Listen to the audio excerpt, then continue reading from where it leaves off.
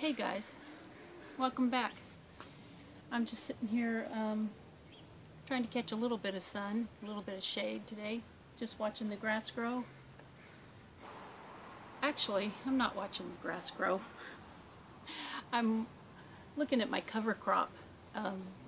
Like I mentioned probably a couple of episodes ago that I wanted to talk about cover crops, and I hope this doesn't take too long because I wanted to kind of get into it,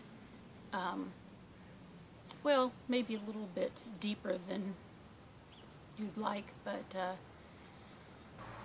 I wanted to discuss cover crops, not in general, but in specifics. So I've got a little bit of cover crop left over that I'd gotten earlier in the year, and this is for a fall cover crop in my area, and it's buckwheat, oats, rye grain, and valley peas. And what that cover crop is going to do for me is cover the empty soil I have in these two beds in particular, because the soil that I put in them was from a compost pile, and I didn't have a lot of soil after making a lot of beds. I didn't have a lot of soil left for these two, so on the bottom is a lot of larger particles of wood chips, and then as I got to the top I tried to get some smaller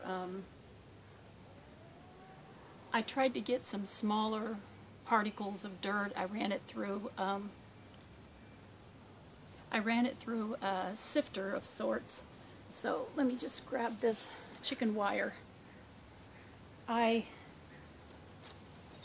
stapled the chicken wire over the top of the garden bed and threw the soil on top of it, and then got out the largest particles that I could and threw them aside.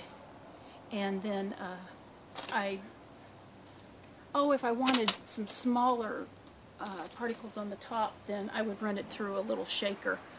But I didn't want to go through that much work for just these two garden beds. So anyway, I put down a cover crop, and let me show you the two books that I got. When I started gardening in the late 70s, early 80s, these are the two books I started with: an Ortho, all about vegetables, and The Joy of Gardening.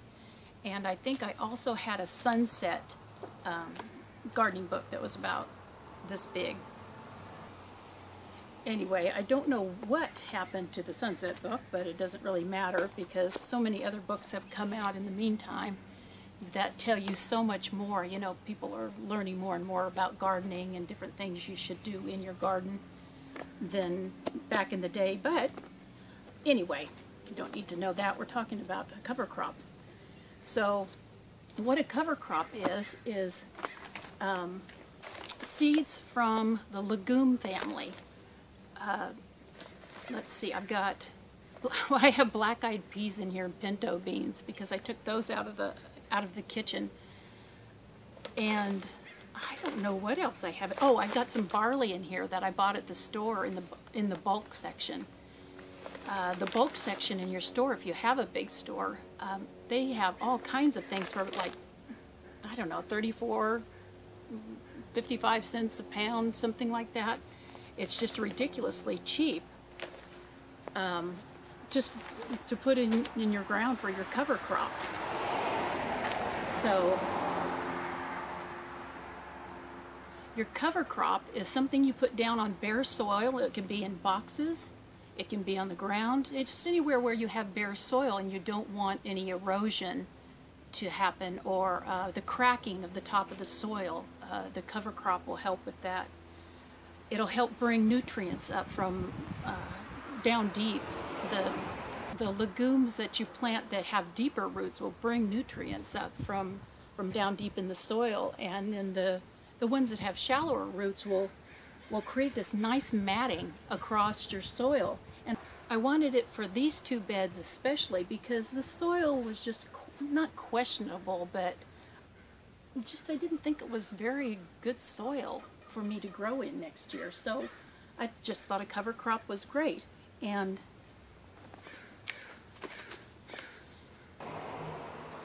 the reason I mentioned these books that I had back in the day was because they didn't mention anything about cover crops at all. No, I'd never heard about cover crops in a garden except for big gardens. I mean farming. I knew that farmers put down cover crops. You know, I just associated cover crops with farming and large pieces of land, not something small like a garden box or a small garden in the ground. So let me bring you a little bit closer down to what I've got planted.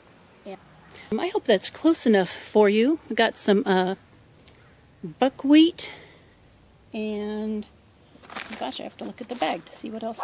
I've got some buckwheat, oats, rye grain, valley peas, and all those other things that I bought at the store.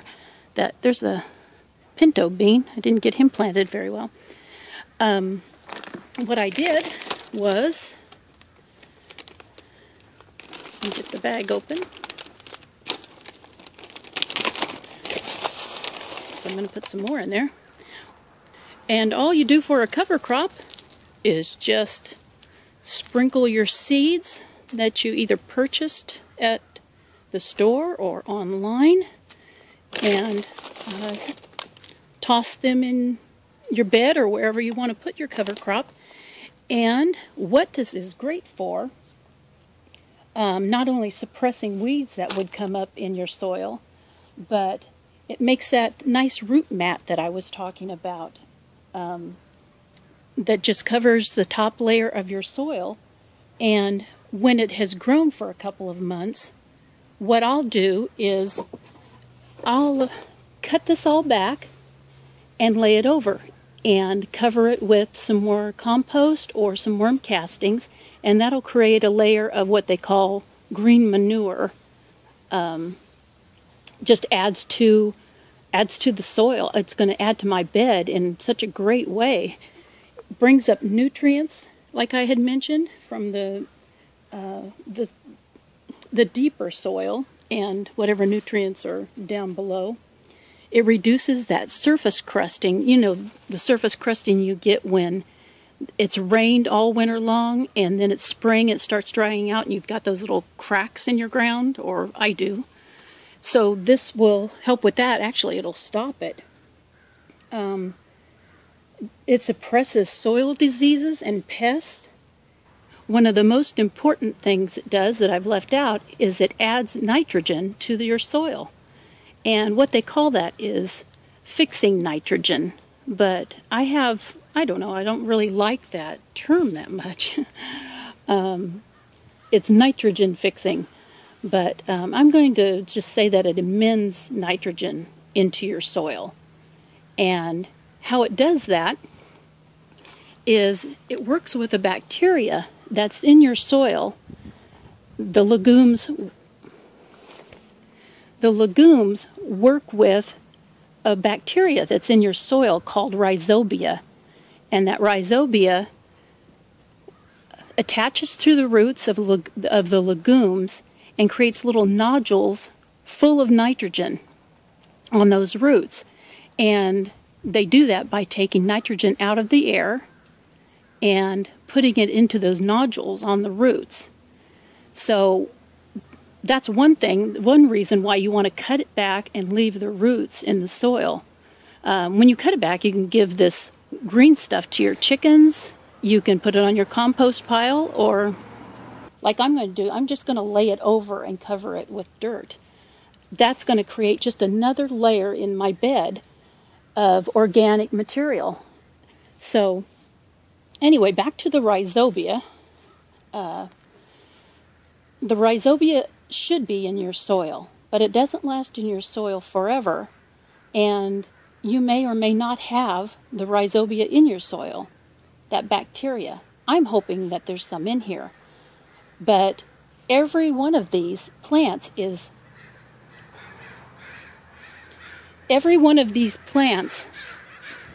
really? With the crows?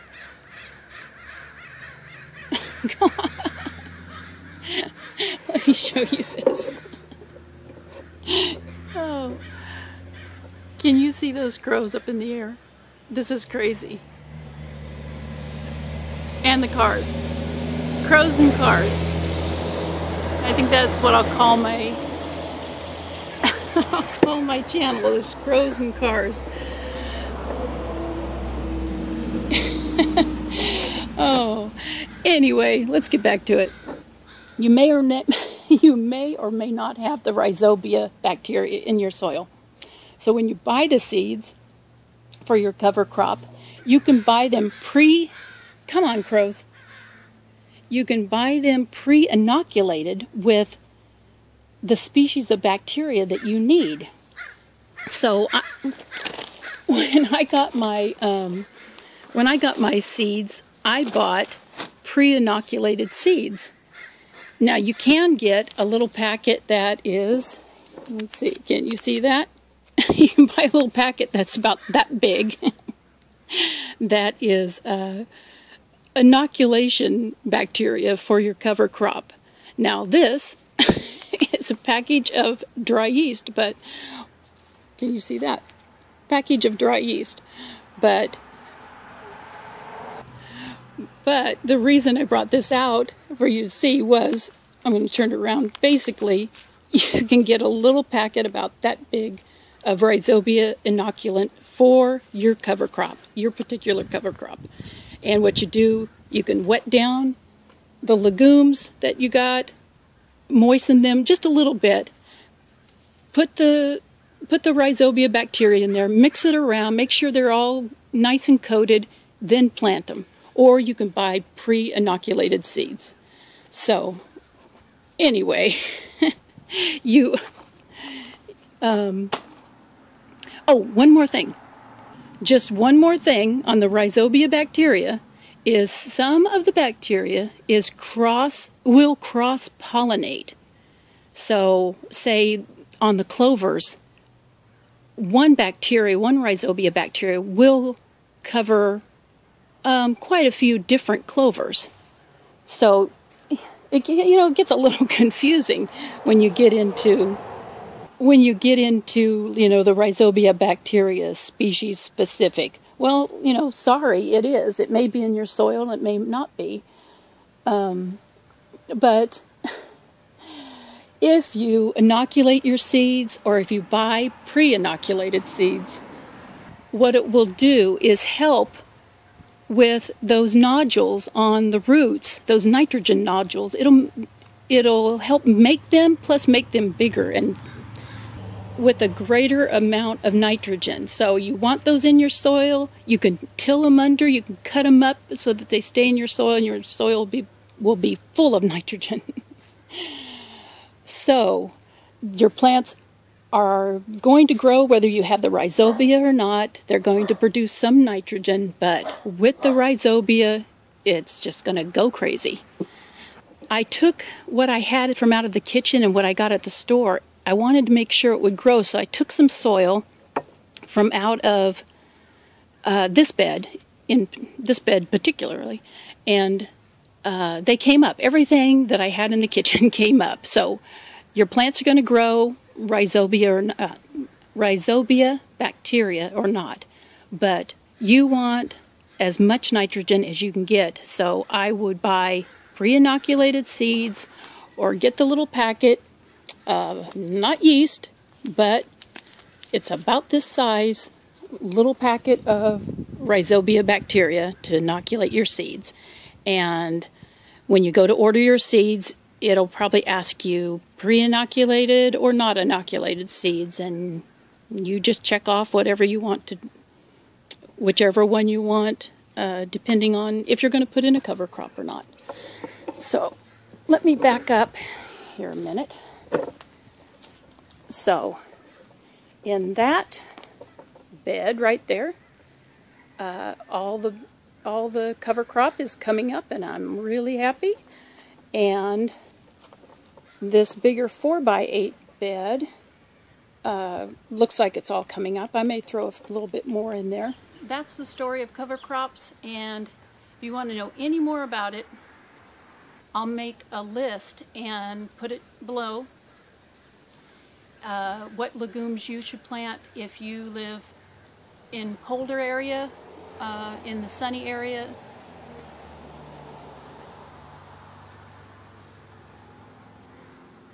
In the cold areas back east, north, south, or like I am in the west. I'll put a list below, down below, of what legumes you should plant in for your area, and also what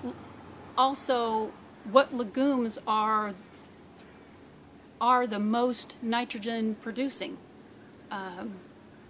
There are a few that produce more nitrogen than others, so I'll put that I'll put a list below, and if you want to put in a cover crop, those will be the seeds you need to buy, pre-inoculated with the rhizobia bacteria, or not inoculated at all. So that's the story on cover crops. I hope it didn't run too long, and I'm just excited. This is my first cover crop, so I'm anxious to get it to grow, and then in a couple months I'll flatten it, cover it up with some worm castings or some compost, and add that extra organic material to my beds. So it's been fun. The reason I'm laughing is because I stop talking every time a car goes by. So I'm going to say this real quick before another car comes.